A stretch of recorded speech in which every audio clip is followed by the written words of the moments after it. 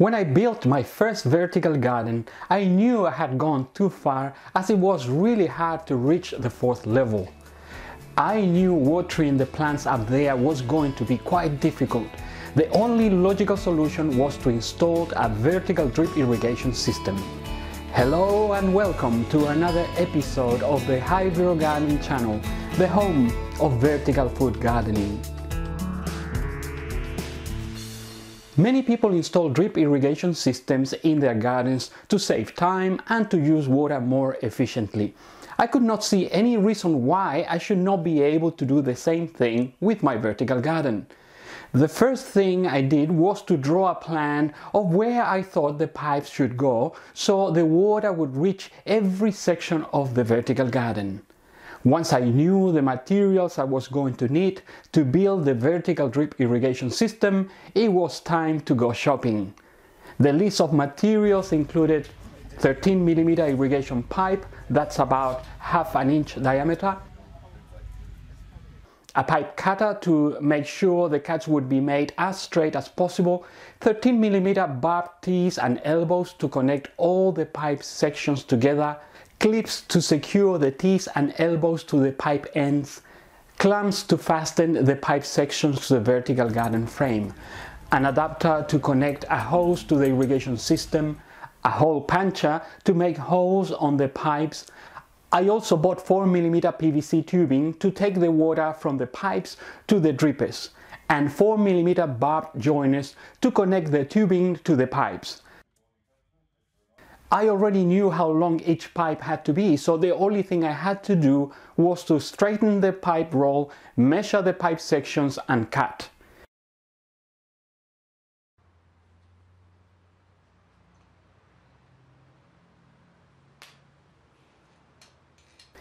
As I was going to connect the irrigation system to a hose, I had to insert a hose adapter to the end of the main pipe.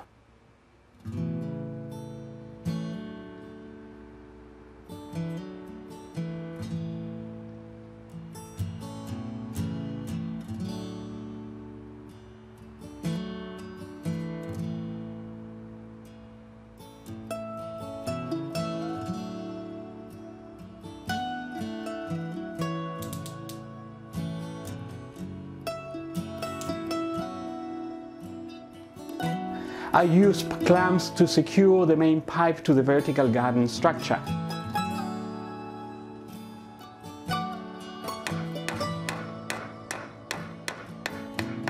As water had to move up from the main pipe, I had to insert an elbow at the other end of the main pipe.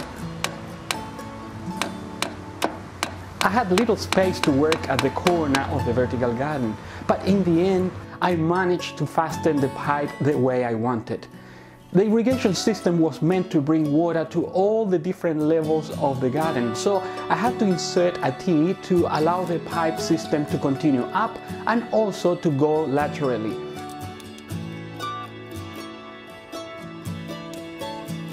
At the end of the lateral pipe, I inserted an end plug to stop the water flow at that point.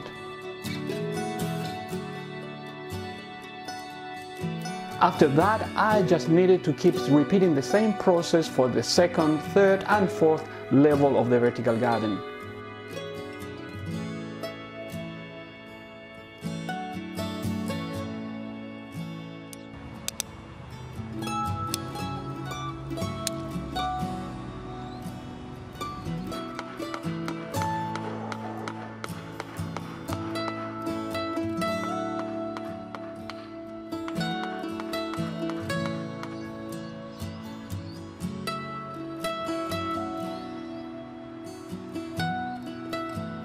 As the vertical garden frame did not have lateral beams on levels 3 and 4, I had to use cable ties to attach the pipe sections to the metal mesh.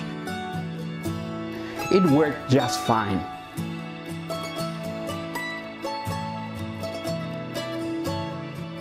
Now that I had all the pipe sections connected and attached to the garden frame, the next task was to join the tubing to the pipes. To do this, I had to make holes on the pipe sections and insert the joiners.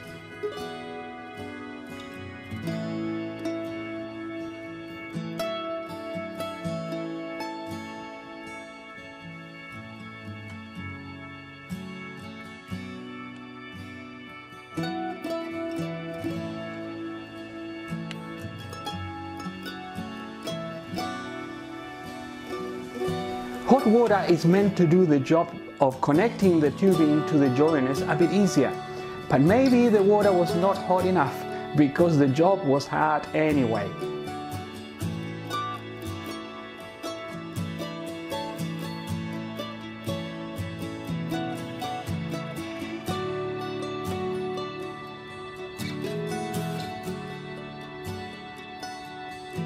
I use hot water to soften the other end of the tubing as well, so I could insert the drippers.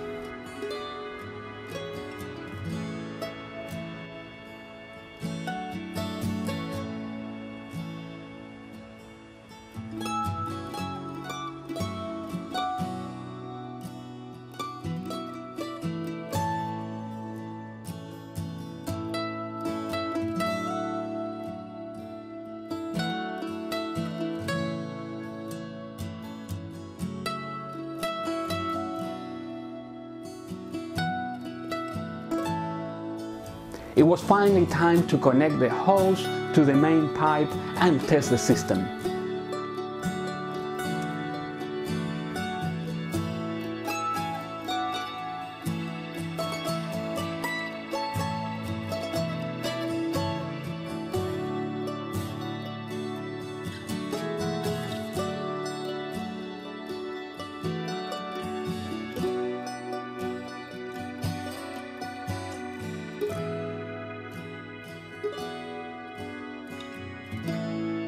Unfortunately, the system did not work as well as I expected.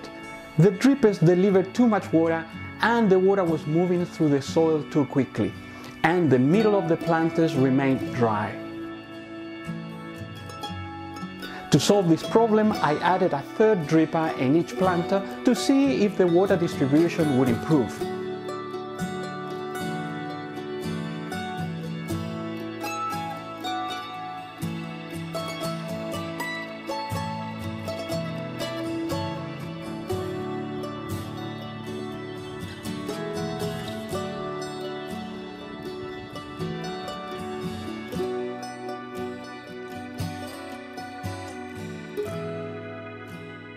Yes, the water distribution improved, but still the water was flowing through the soil too quickly. Probably the water pressure was too much for the system.